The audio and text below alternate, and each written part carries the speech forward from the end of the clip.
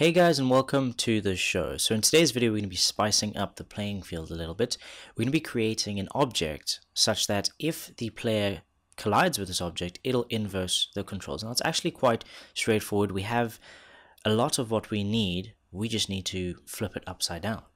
So what I've done is I've created a sprite here. I've added it in here called SPR inverse. We're going to make a twirl using its image angle. It's quite straightforward. So let's go ahead and actually create that object. Objects, we're going to say create object obj inverse.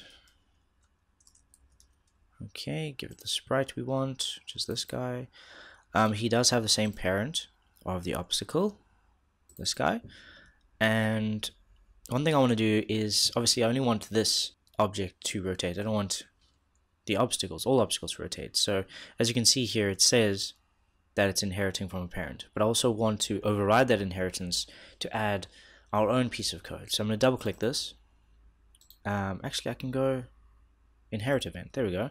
Cool. Now it says that it's inheriting some but not all aspects, or more accurately some aspects and then some. So I'm going to get rid of all that. We can get rid of this comment. We know what it does. It's going to inherit from the parent, which I believe if we go to obstacle, the parent step tells it to move. Yeah, that's the movement. And then here I'm just going to say image angle plus equals, I think 10 should be fine. That'll make it rotate. Now because our dinosaur is colliding with this inverse, I want to make sure that we can keep track of what state the game is in. So I'm going here to the room, into the creation code, and we're going to add a global event here called global inverse. It's going to be set to false on start. Just like game over and B-Day over here, and GameMaker is telling me that it's not in use, which is really cool.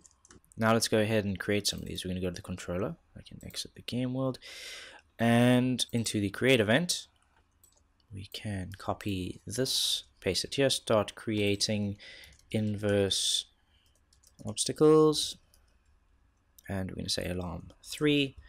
I'm going to say 7 so that we encounter one within 7 seconds of starting. You can play around with this number as it gets respawned. Just make sure that it doesn't overlap one of these other ones, otherwise you might get undesirable effects. Okay, so we're creating the first one, and then I'm going to add an event, alarm 3, and in here I'm going to say instance create layer. It's the room width plus 100, so 100 pixels out of the room. This is a very important line to take note of if you're experiencing weird issues where the objects you're creating aren't reaching the view. You might be putting them too low, so they are actually moving right to left, but you just can't see them because of the y-axis. So make sure you've got your room height set to room height minus something here, so that'll be within the view. And it's going to be on the instances layer, like that, and it's going to be object inverse. Cool. Now let's think about what we want to happen here. We don't always want one of these to be created. What happens if it's your birthday? What happens if our dinosaur has interacted with the cake? It's going to be a bit lame if we have the inverse also during such a special occasion. So I'm going to add a condition here to the top. Let's say that if it's the game over, we don't want to create another one. If it's the birthday, but only if it's the birthday and you're not already inversed, because if you are inversed and you get the birthday cake, it's not gonna heal that inverse. I think the inverses still need to be spawned in until you interact with it to undo it. I think that's good, and then no more will be spawned after that. Global dot game over. There we go. Or, and here I'm gonna say, well, if it's your birthday and you're not already inversed, then we're going to exit. Okay, so if it's the end of the game or it's our birthday and we are not inversed, so we are right way up, so our keys aren't back to front, then we're going to exit. But you know, if we're still running the game and it isn't our birthday, then it'll keep doing this, and if it isn't the end of the game and it is our birthday but we're inversed, it will then spawn one of these. And then we want it to work its magic again. I'm going to say, once again, times 7. Okay, so now let's manage what happens when our dinosaur collides with one of these inverse objects. That's here in the collision event. Now this is looking a little messy right now. I think I'm going to clean it up while we're here, do a little bit of refactoring. We're actually going to say if other object index equals object cake, it'll be easier to follow the flow. Instead of using if and else's, we can just grab that, paste it in here, and I'll say exit. So the exit code will jump out of the script as soon as it is hit. So if we interact with a cake, it's going to set some things and then it's just going to leave. It's not going to hit this end bit. And then here we can say, well, if we haven't interacted with a cake, well then this means death over here. So I can remove this if, I can remove that last brace, I can change the indentation. This means death. It's quite straightforward. It's either birthday or death. And because of that, in between birthday and death, I can now add if other dot object index equals object inverse. We'll need an underscore there. Then I can say, well, global inverse equals the opposite of global inverse. So if it's true, it's false. If it's false, it's true. And I can take this with other instance destroy and also the exit. Cool. So it's if I interact with a cake, it's birthday, and then it exits, so it doesn't run any of this. If it's not the birthday cake and it's the inverse, it's going to change the inverse property from false to true, true to false. Going to delete the object we're colliding with and then exit again. Won't do this. And if it's neither of those two, it means death, and then this happens, which is as it did before. Okay, so that's great. We've got our inverse object being spawned in, and we are toggling the value that changes. Now, we're not actually acting upon this value just yet, which is what we need to do now. So in order to do that, we need to explore these scripts over here. The detect key, ground check, jump check, all these guys. These handle inputs from the user which cause the instance of our object dino to move. So this is the manipulation right here. So let's start with detect key. I think I need to get a duck key alternative because there's a jump key alternative, so it makes sense to have one of these.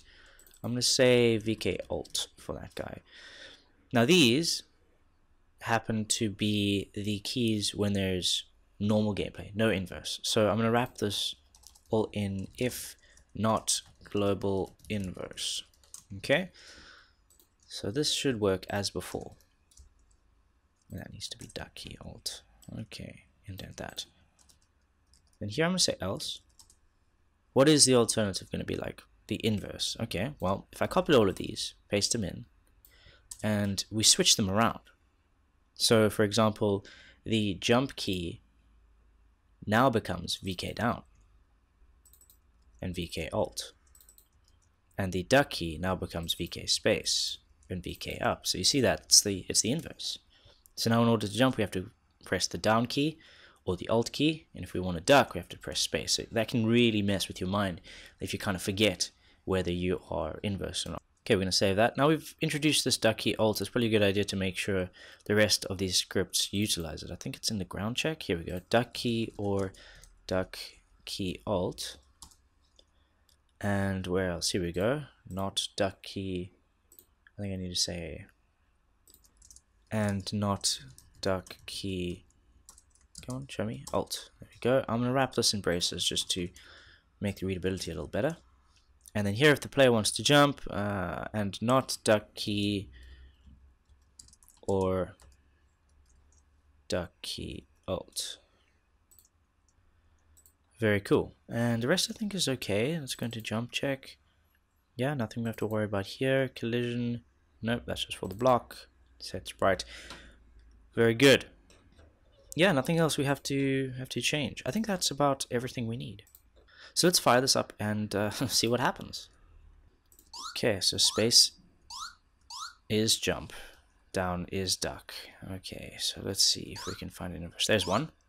Ooh, space is duck. Oh, so that's immediately screwed. Let's try again. Space is jump. Okay, I'm gonna use up and down. It's a little easier. Up and down. Okay, so down is duck. Okay, now up is going to be duck. Ooh, there we go. And down is going to be jump. That's already messing with my mind. I need to find one. And now up again is jump. So you got to keep with the times here, so that one doesn't get confused. Now it's my birthday. Now check this out. Okay, so down is jump. Up is duck. And now if we hit another one, there should be another one spawn. See? Now up is again jump. Back to normal. But now another one won't spawn because it's our birthday. Nothing can ruin our special day. See? I think about 7 seconds has passed. No inverse. Pretty cool stuff. So I hope you found this tutorial educational and helpful. Please feel free to comment, rate and subscribe. If you want to support this channel, please check out my Patreon link below in the description. If you have any other suggestions on what we can do to this dino game to make it more exciting, please let me know in the comments or send me a PM. The project files for this video can be found in the description, as well as links to other sorts of material that will help you make the perfect game. So until next time, happy coding, and I'll see you then.